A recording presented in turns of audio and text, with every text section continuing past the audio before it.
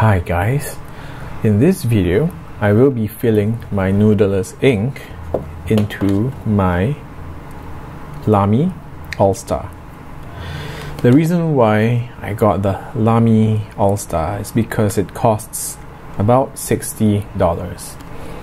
The Lamy Safari costs $48, which is about $12 less.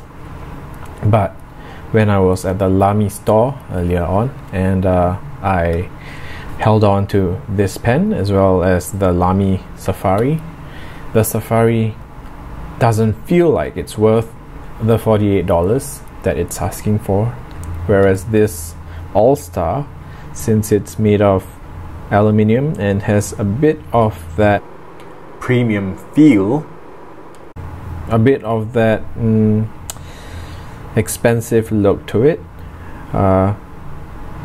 this one feels like it's more value for its money. Also, when I bought this pen, I bought an additional converter. This one was an additional $9. With this converter, I can fill my Lamy pen with any ink that I please. So right now we're going to go ahead and fill the pen with this ink. The ink that I bought is the Antietam one. What I actually wanted to get is the Noodler's Ink's Apache Sunset, but they don't have it here in the shop. So I got this one, which looks quite close enough to the Apache Sunset one. So I just need to open the cap and we dip. First, we need to make sure that the pump is in the down position, so it's right now in the up position. We want to go down so that when we pull it up, it will create some kind of a suction that will draw the ink into the reservoir. Dip the entire thing in, and first time round, not much ink went along with it, so we have to do it twice. Much better this time round, so we need to do it twice, and this time round most of the ink got into the reservoir. Just gonna cover this. It's the expensive ink, we don't want to waste a single drop. Now that I've got it filled in, I screw it back in, get a piece of tissue paper. Oops, we don't want to drop the pen, not especially since it's new, and the nibs apparently damage quite easily if you drop it.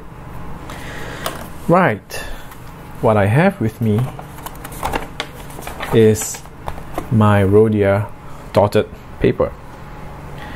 So what you're seeing is me writing on my newly bought Lamy pen for the very first time. I'm just going to write a few strokes, and it's really nice, but because the nib is fine, there's not much shading that you can tell.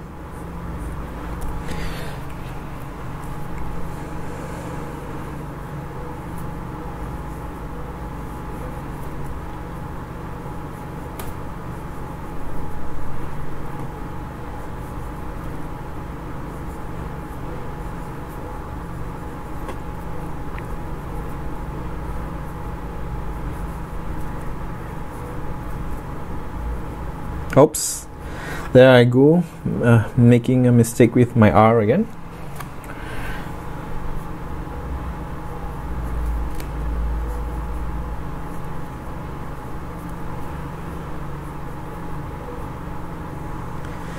So the thing with cursive is you must have a start and an end.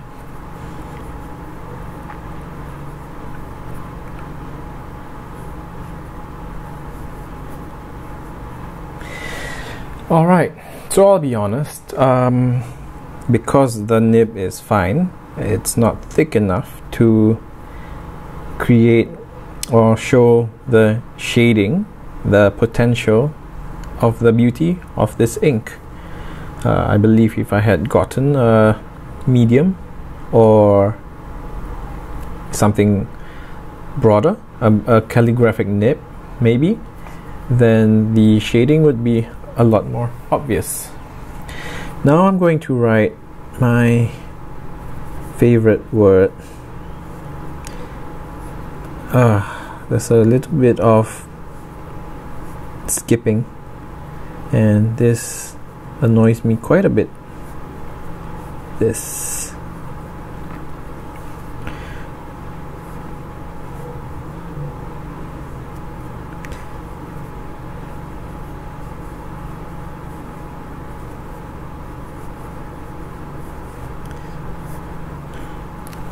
Integrity. Oops. Alright. Let's do that one more time.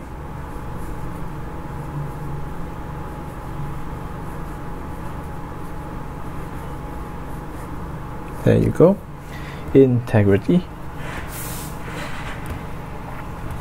Another word. Maybe we can try writing hello.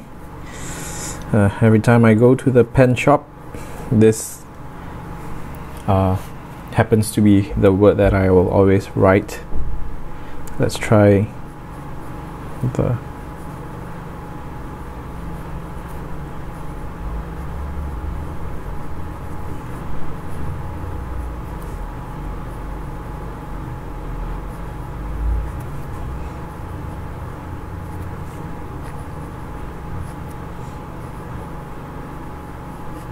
see my Z. Again, it's a bit of a getting used to write cursive Z. The quick brown fox jumps over the lazy dog. Right, so admittedly this is not quite the best of handwritings. Like I said before in my earlier videos, this is probably my first week of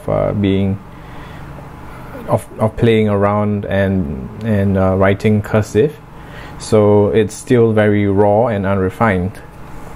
But from my experience with this pen so far, it depends a lot on the angle of contact between the nib and the paper, because there is a sweet spot where it writes super smoothly, and then if you go beyond a certain angle, there the ink tends to skip quite a bit. I don't know, I guess I should have gone with the medium one, but that's alright. I can't quite see the shading of the ink. I might consider getting the calligraphic nib, the 1.5 mm one, and then I will then again play with this ink, and hopefully it will look a lot better. Thank you for watching this video, and if you like this video, don't forget to subscribe.